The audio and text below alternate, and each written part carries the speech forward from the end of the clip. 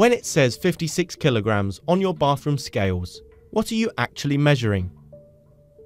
Well, if you said weight, like most people would, then you're sort of wrong. Kilograms are a measure of mass, but the scales actually measure the force of gravity on your mass. So they do actually measure weight, but this should be in units of force, newtons. Confused? Keep watching. This is a 1 kilogram bag of sugar.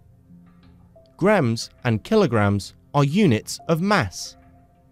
Mass is a measure of how much stuff is in something. This bag contains twice as much stuff. It has a mass of 2 kilograms. It would be wrong to say the bag weighed 1 kilogram or 2 kilograms, as weight is a force caused by gravity. To measure the weight, we need a spring balance or force meter. This is a force meter, or a Newton meter. It shows the weight of something hung from it.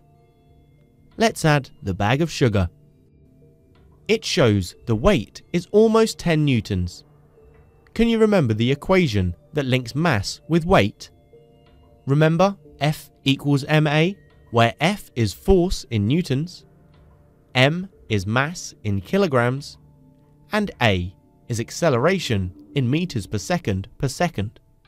We can rewrite this a little as W equals mg, where W is weight in newtons and g is acceleration due to gravity. On Earth, g equals 9.8 meters per second per second.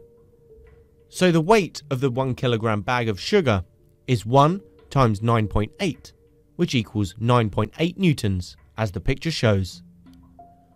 Often in everyday life, we use the word weight, when in fact we mean mass. The bag of sugar has a mass of 1 kilogram, but a weight of 9.8 newtons. Now let's take this bag of sugar to the moon. The moon is much less massive than the Earth, and so has a lower gravity. On the moon, g is only 1.6 meters per second per second. See how the weight has dropped compared to when it was on Earth? But notice, we still have the same amount of sugar. There is still 1 kilogram of stuff. The weight has changed, but not the mass. Jupiter, the gas giant, has a g value of 25 meters per second per second. Can you work out what the force meter would show for the bag of sugar here, assuming there was a solid surface to stand on? The sugar now has a weight of 25 newtons. But don't forget, we still have 1 kilogram of sugar. That hasn't changed. Do you remember gravity? Watch this video. An object thrown away from the Earth will experience a force towards the Earth which slows it down, stops it, and the object accelerates back towards the Earth. This acceleration is due to the Earth's gravitational force and is written as a little g.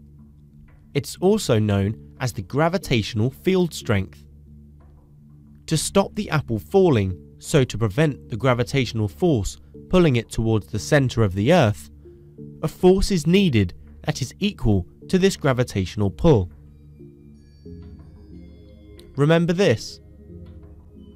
And on Earth, g equals 9.81 meters per second, or approximately 10 meters per second. Okay, back to mass and weight. Remember that mass is a measure of the amount of stuff in an object and gives a measure of how difficult it is to get moving or to stop it. It never changes. For example, my mass on Earth is 56 kilograms. On the moon, I would still have a mass of 56 kilograms. The acceleration due to the Earth's gravity is measured in meters per second, or it can be measured in newtons per kilogram, as it's a force exerted on a unit mass. So let's now use this lovely equation to find my weight. Weight is the force due to gravity, and that depends upon the masses of the two objects that are attracted. On Earth, my weight is mass times gravity, so roughly 56 kilograms times 10, which is 560 newtons. But what about on the Moon? The gravitational acceleration on the Moon is only 1.6 meters per second. I hope you got 89.6 newtons. So, you would feel very light on the Moon, and if you try to walk, each step would send you leaping away from the surface.